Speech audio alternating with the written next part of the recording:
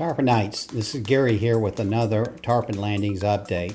After the first one, I called that one Tarpon Tough. I guess I'm going to go ahead and call this one Tarpon Tough 2.0. So my hat's off, or maybe my hat's on, and thanks to Donna Lanigan, who went out and had several of these nicely embroidered Tarpon Tough hats made. So this video is going to cover kind of the updates from Hurricane Ian up and through, let's say, about November 3rd. So I've got a pretty comprehensive video. I'll do this one, and then I'll release another one next week that will be Tarpon Tough 3.0, which will focus strictly on the marina. But this video focuses mostly on Tarpon Landings, just a few things outside the community. So let's take a look. Pulling out of Tarpon, I wanted to show you this area cut and left on Rose Garden. A week to 10 days ago, the street was totally picked up from the initial trash from the storm. But now you can tell that these houses went underwater. They're starting the reno, and with the reno comes all the sheetrock, the cabinets, still some more tree trimmings, see appliances, a little bit of everything that they're throwing out. So a week ago, this looked pretty good. They had picked it all up. But you see what we're facing now. It's going to be a long time. For those of you who haven't come down yet, Cape Coral's full of these disaster relief trucks. They look like small trains. They've got a truck carrying a little cargo trailer behind it. They've got a crane there that just goes down and lifts. This one's showing picking up a big stump and throw it in the front of the truck. But Cape Coral is just full of these trucks going up and down the roads, picking up trash on both sides. This is one full block right off of Skyline. If you want to know where they're taking all these trees and stumps and limbs, they've got all these trucks that they're pulling in right here.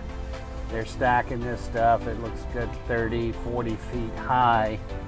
And then they're taking and they're grinding it up basically into mulch. So it's a huge block. Down here we get to where you can see where it's been ground up into mulch. So the mulch price ought to be going down. Look at that. Isn't that huge? But these trucks are just pulling in right and left. These trucks are everywhere. You'll see 4 or 5 of them. It looks like a train when they're together. I estimate we probably had maybe 100 trees that fell down or were broken during Hurricane Ian.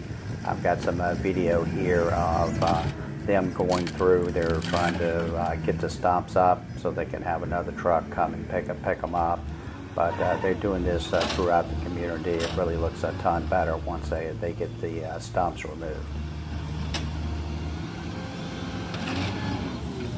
Once they get the stumps and limbs up, they're taking them down near the turnaround circle near the heliport, and they're storing them there temporarily. I guess they'll haul them all away later at one point. I took a couple of video clips on October 7th, about 10 days after Hurricane Ian, from one of the penthouses. Here you can see our pool is still looks like coffee. The trees, all the limbs are down. Panning out, you can see all the trucks out there as they're taking boats out to Sanibel to do some work. Here's a clip, the other side, street side from the penthouse, showing you a little bit over into Tarpon Estates, as well as into Tarpon Gardens. Zero in a little bit more, you can see some of the homes here. Like most pools in Cape Coral, this home had its pool cage totally taken down. So a couple other homes over there. Joe Frantz is lucky he didn't have a pool cage, so he's fine. The Messias' home, etc. So looking straight down, you can see some of the refuse that's still lined along the streets, but will be removed shortly. There were also a lot of trees down in the mangroves here between Building 3 and Pinchers. Here you can see they're clearing those out as well.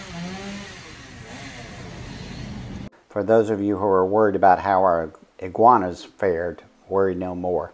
They seem to be out in full force, now enjoying the sunshine, as well as going for a quick dip in the lake between the gardens and the estates.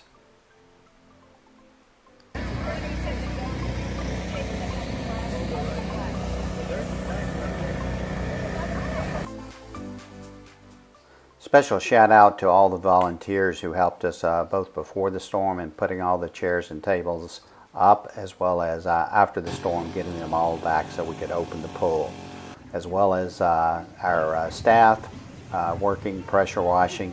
Got the pool up and looking pretty good in just a couple of weeks.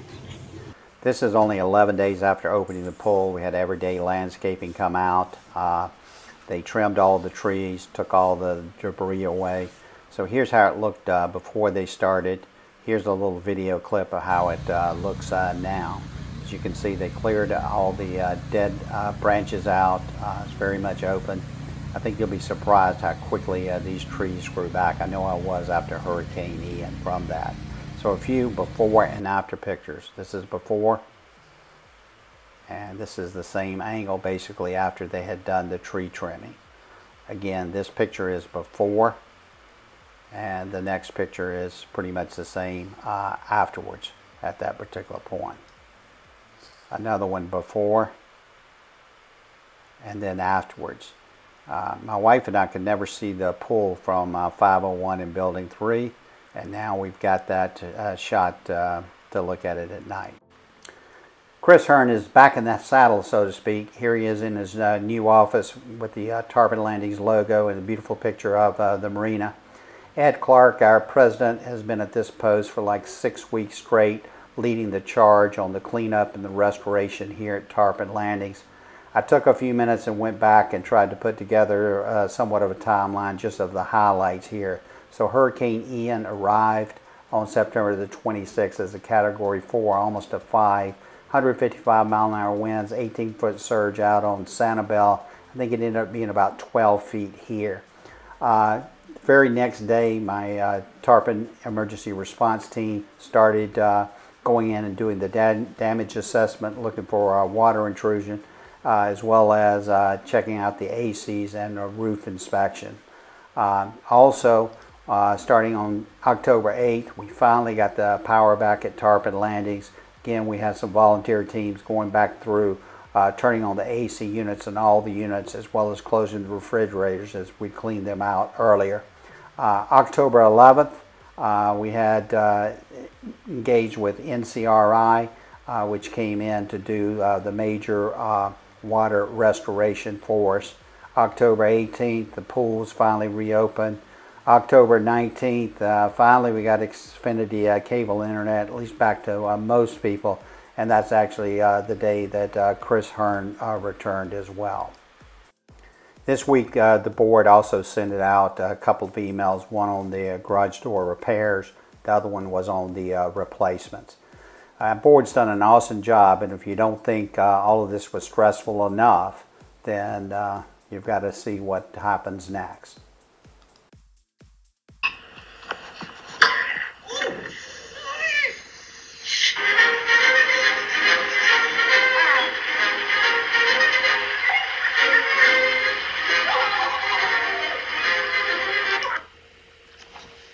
So pop goes the weasel, or in this case, the pipe. The hurricane took down our signage, which gives you the height clearance here.